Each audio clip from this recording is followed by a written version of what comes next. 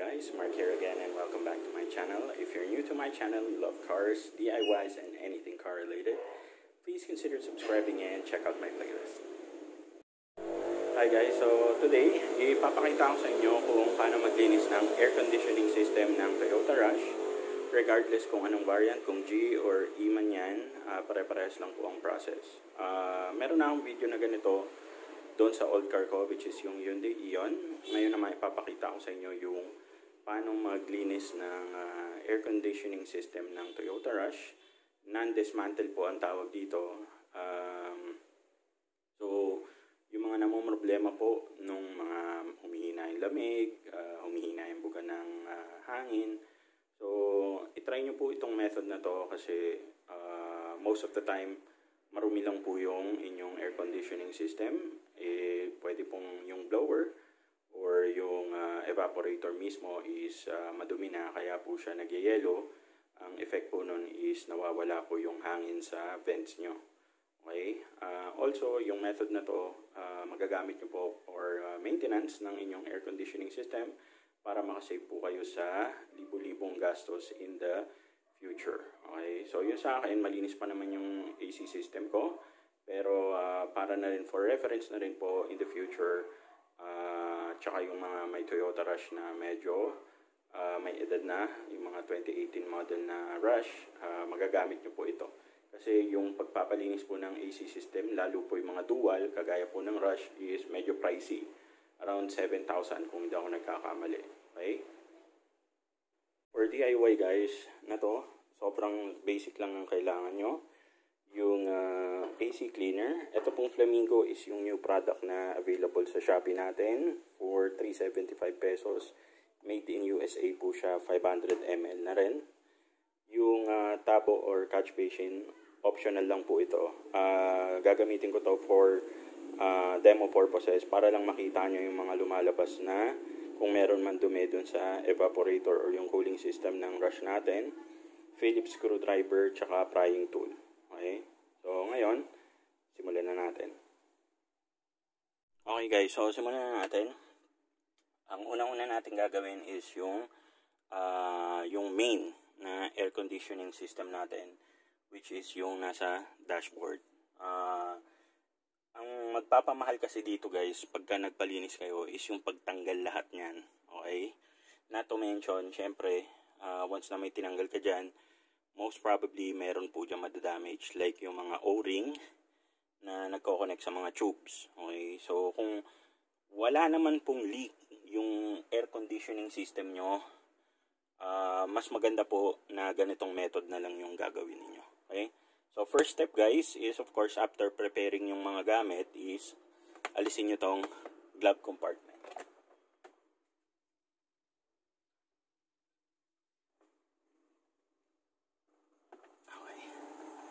Okay guys, so once na maalis nyo na yung glove compartment, makikita nyo, on natin yung flash. Okay, makikita nyo, nandyan yung filter ko, cabin filter. Ngayon, makikita nyo yung AC blower resistor. Yan. So, yan yung gagawin nating inlet para makapaglinis po tayo ng evaporator. Para po malinisan natin ng maayos yung ating evaporator, dito po tayo dadaan kasi direct po to sa evaporator. Alisin niyo muna yung terminal ng blower. So resistor po to. Yan. May lock lang po yan. Itulak then hihilahin. Now, nakalak po yung resistor ng dalawang Phillips screw. So, all you need to do guys is aalisin lang.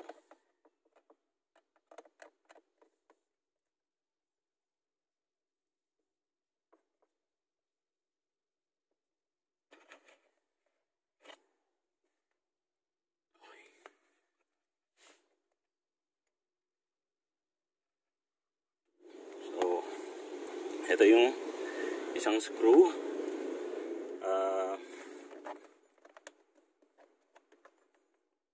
Yung isang screw ay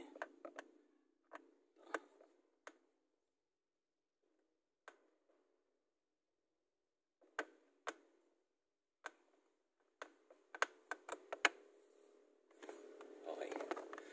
So, alisin natin yung cover. Ayan guys, para mas madali. Alisin nyo itong cover. Hinihila lang yan.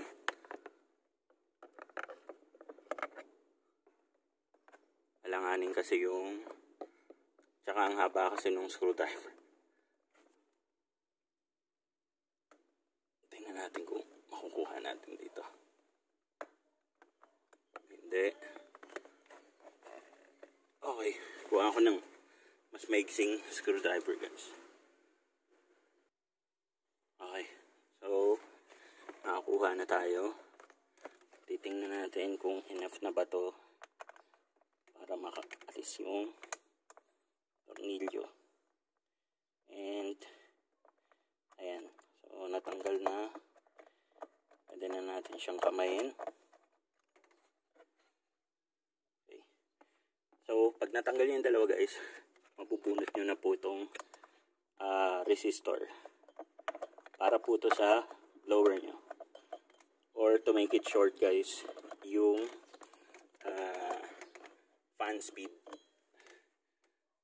Ito siya.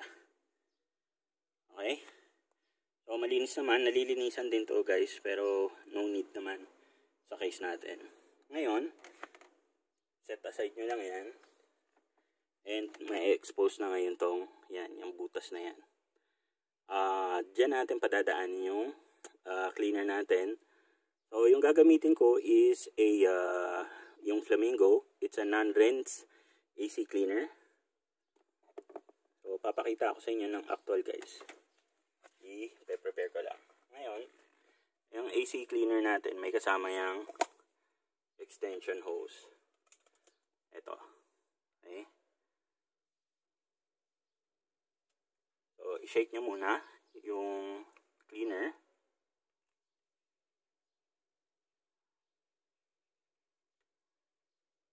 Para sure na yung chemical niya ay nakamix. Ngayon, itong extension hose ay ipapasok nyo lang po dito sa butas. So, sorry kung medyo shaky kasi bago kasi yung tripod natin guys. So, yeah.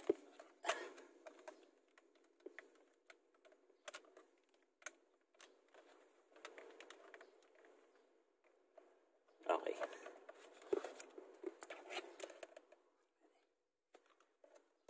Dito na lang natin ilan guys sa ilalim.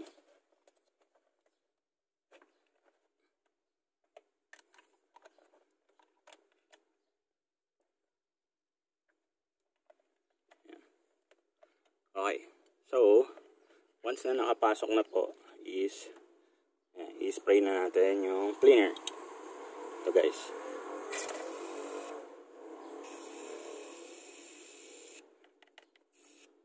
Yan, makikita nyo na nagfo-foam na siya.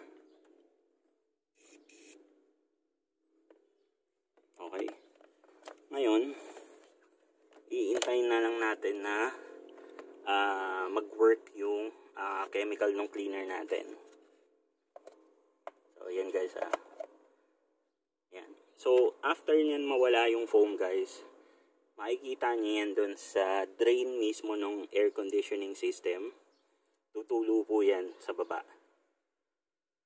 So, pabayaan muna natin siyang ganyan. Linisan natin ngayon yung secondary naman na AC system. Okay guys, so ayun na yung foam. Also, yung catch basin or yung tapo, dyan nyo ilalagay guys sa drain mismo. Para makita nyo yung mga lalabas na dumi. Ewan ko lang kung may lalabas dito kasi nga sobrang bago pa na itong unit ko. 2 months pa lang. Pero titingnan natin. Siyempre, hindi naman natin alam yung age nito sa dealership. So, malay natin kung madumi na. Okay, so let's proceed guys sa secondary AC system ni Toyota Rush. Okay guys, so ito yung secondary. Okay. Yung sa akin, bihira lang magamit yan guys. Kasi most of the time kami lang po ng wife ko yung umaalis. Ngayon, sobrang dali lang nito guys. Sobrang daling gawin. Gamit yung prying tool or kung wala kayong prying tool guys, pwede kayong gumamit ng flat screwdriver. Balutan nyo lang yung dulo ng electrical tape para hindi ma-damage yung ano nyo, upholstery. Ipapry nyo lang palabas yung cover. Okay.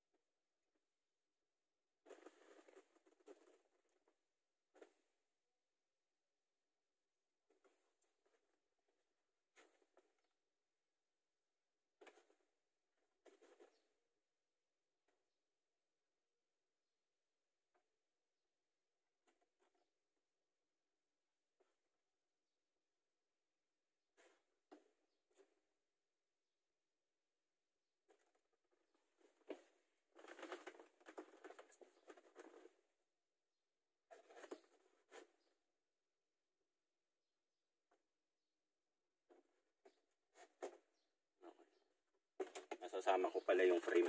Kaya pala hindi matanggal. Okay. Now, pag natanggal nyo na yung cover, ito guys yung fins nung cooling coil. Yan. Yan.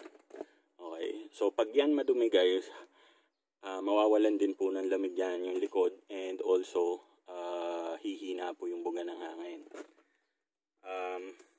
Para po dyan, para dyan guys, ito.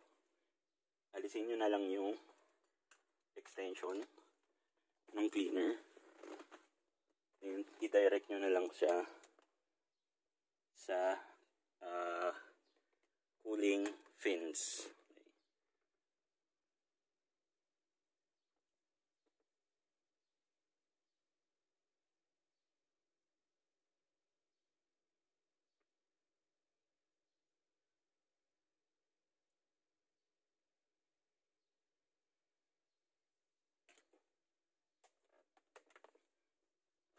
Ganito guys, papakita ko. I-dediretso nyo lang yan guys lang. Ganyan.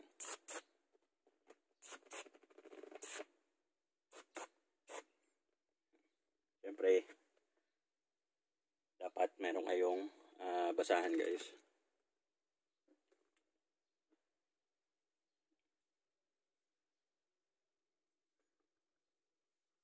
So, ayan guys. Kikita nyo. Though, hindi naman pa talaga kailangan nung sa akin. Pero, para lang makita nyo. So, yung foam, magbabubbles yan. Aangat po yung mga dumi. And, kusa lang po yan na magde-drain. Okay. Ayan. Punasan lang natin itong mga nakalabas na foam. So, iintayin nyo lang yan guys. Ayan, tingnan nyo dito guys. See? Tingnan nyo po itong part na to. Yan. Kita nyo, kulay brown na yung bubble. So, meron siyang talagang nalilinis.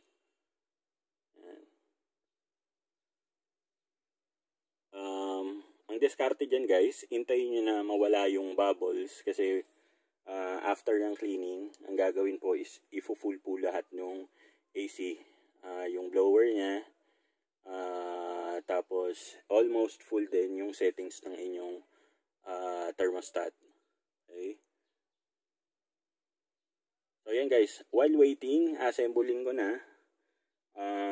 And papakita ko naman sa inyo after mawala yung foam. Hintayin kong mawala, then ipapakita ko sa inyo yung result. And yung sa catch basin natin, titingnan natin kung meron ngang nakuhang dumi galing sa ating evaporator. Okay? Okay, so tapos na tayo dito. May mga bubbles pa, pero ihuli ko kasi yan. Etong main natin, may konti pang bubbles, pero marami na rin guys yung tumulo galing dun sa evaporator. So, antayin lang natin kasi mangyayari dyan guys, pagka binuksan nyo yung AC ng full blast, lahat po ng bula lalabas sa vents. Okay, maliligo kayo ng foam. So, yun yung reason kung ba't aantay natin siyang maubos.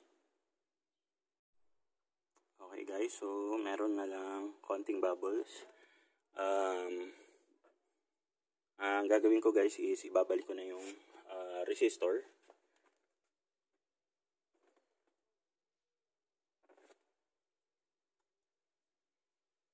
Babalik na natin yung resistor guys. And aantayin na lang natin na completely ma-dissolve yung bubbles. So, isa-slide nyo lang guys.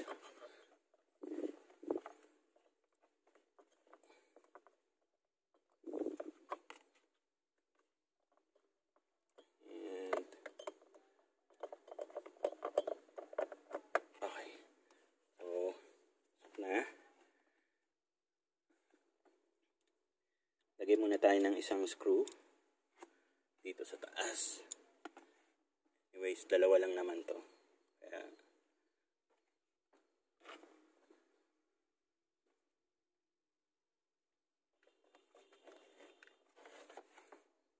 may hina na kasi yung magnet guys ng screwdriver ko.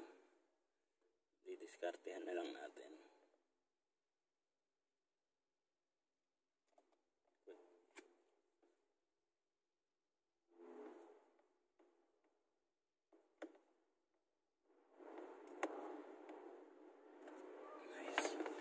So, yung pangalawa, ito yung medyo tricky kasi alanganin yung butas niya. So, ang gagawin natin guys is kakamayin muna natin hanggang sa may shoot natin yung screw.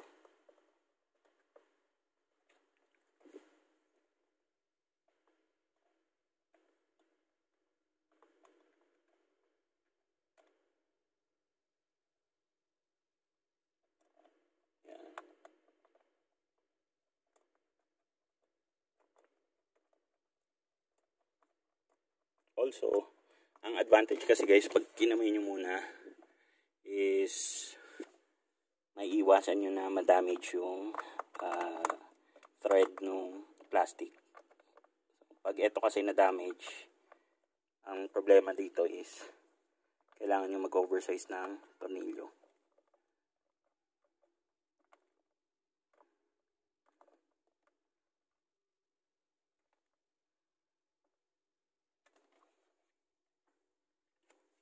Make sure lang na mahigpit yung both na screw.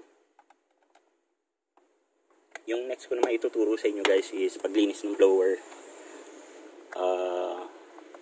Dito muna tayo sa aircon. So balik nyo lang guys yung terminal.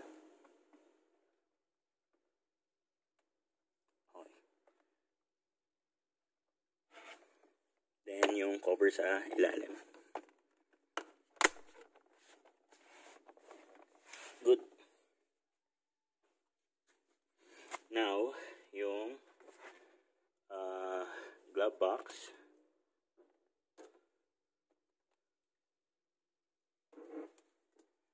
Lipat ko lang kayo guys.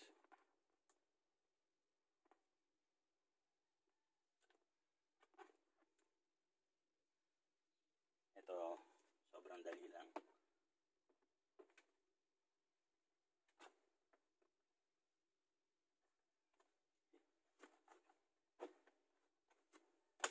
There you go.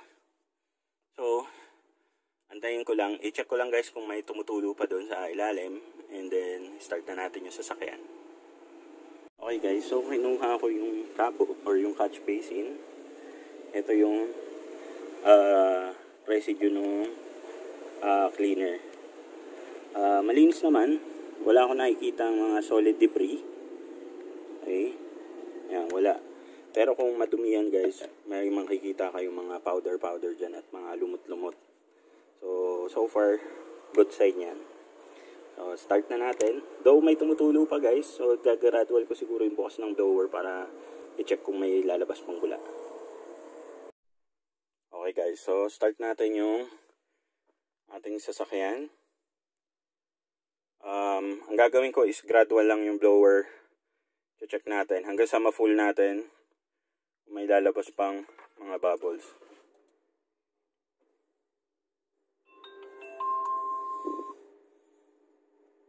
Ang fresh ng amoy.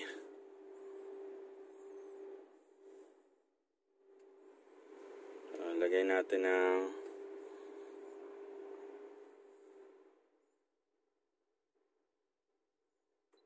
patay muna natin kasi makaka-copyright tayo. So increase natin, gradual increase.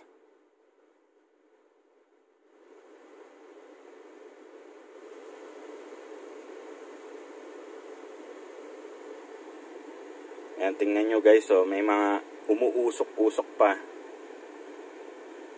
Hindi kasi kita sa video pero guys, umuusok. Ganun siya kalamig. So, sasagad na natin.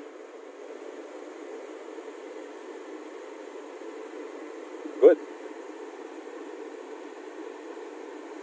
Yung likod, ganun din guys. Ito. Yung likod, lagay natin ng 1, 2, 3. Good.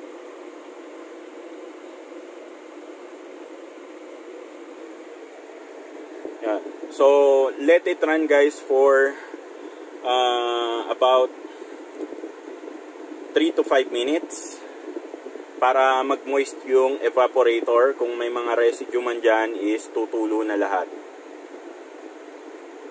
So, yung amoy niya is parang baby powder. Yung amoy ng ating AC cleaner. So, ang bango.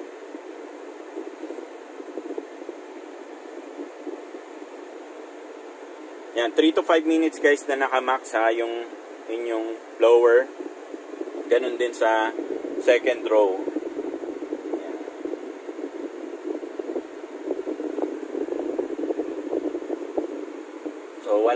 Wala nang kahit ano guys, walang bubble. Eto guys, silipin nyo yung sa second row.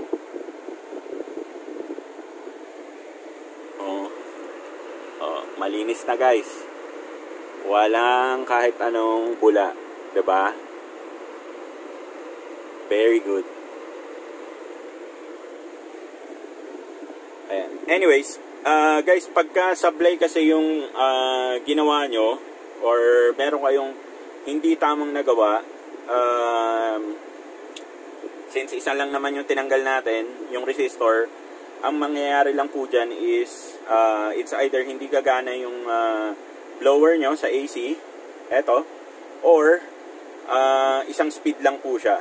Okay? Yan, napakalamig guys.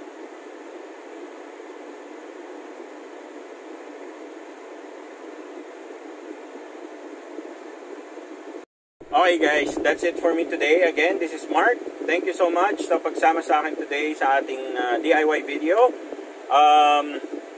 Yung link para doon sa product is ilalagay ko sa description section below ng video na to. Yung AC cleaner guys is only 375 pesos. It's designed and engineered galing sa US.